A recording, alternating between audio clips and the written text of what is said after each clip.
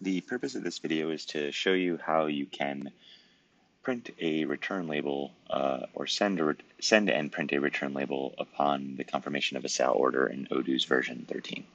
So let's go over to an order, and you'll see I can create.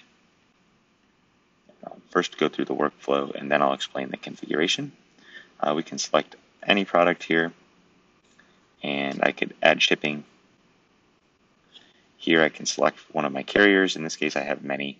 And right, if I open this up, you'll see this is the configuration of the carrier, and I have configured it to generate return label and return label, making the return label accessible by way of the customer portal. And if I want to try to get the rate, I maybe can. In this case, I don't have it configured completely right, but it'll still allow me to perform the workflow. So here I can see it adds the FedEx shipping, and when I confirm the sale, it creates the delivery. When I look at the delivery, here, when I do validate it, this will print the shipping label, in this case the label which I will need to ship this to my customer in this demo. That's how it's set up, as well as it will give me access to a return label. I can see the return label here, and it sends this to the customer as well automatically. It also makes it available in the customer's portal.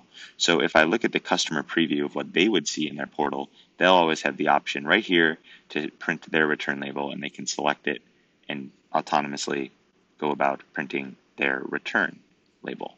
So that's how it works in version 13. If you have any questions, please let me know.